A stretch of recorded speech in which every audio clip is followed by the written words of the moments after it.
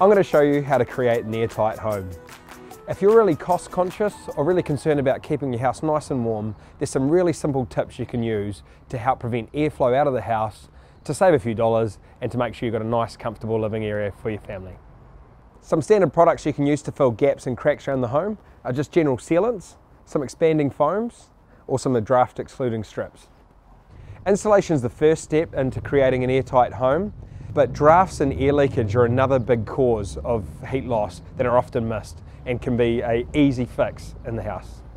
Over 40% of your heat is lost through the ceiling, so it's important to check that there's no flows going through. Some things as simple as light shades, vents, antennas, etc. A good way to identify gaps in your ceiling is to simply crawl into your roof space and try and identify any light you can see coming through from the floor. If you're seeing light through there, that means air will be getting through too, and there's a loss of heat coming through there. Other areas to consider that you may not have thought of are things like cat doors or dog doors. Any sort of vent that vents from inside to out, like things like your range hood, a dryer vent, a shower vent, they can lose a lot of air through them. There are simple brackets you can get inside these units that will prevent air flowing out when it's not being used. Chimneys can be a huge source of heat loss as well. If you're not actively using a fireplace, particularly an open one, it's important to seal up the inside. If you are using your fireplace irregularly, you can close the flue, or there are dampeners you can buy that will minimise the amount of heat loss through them.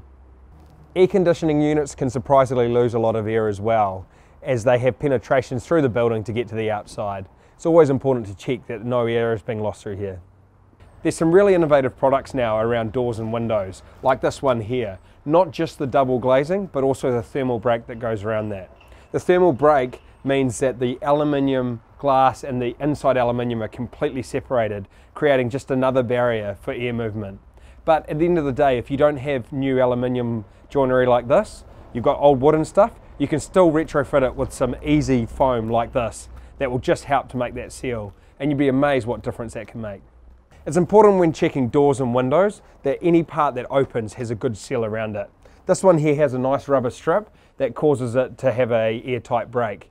But if you've got one that doesn't, it's a really easy fix. There's simply a foam strip that you can stick around the edge that will prevent any air movement. For front doors like this, it's a good idea to have a good seal the whole way around, like this one does. That goes all the way around the door. Not only is that an air brake to stop any air flowing in and out, but it also acts as an acoustic brake to make sure that no noise you don't want to hear is coming through. Those are a few tips to make sure your house was nice and airtight to keep the elements where they should be, outside.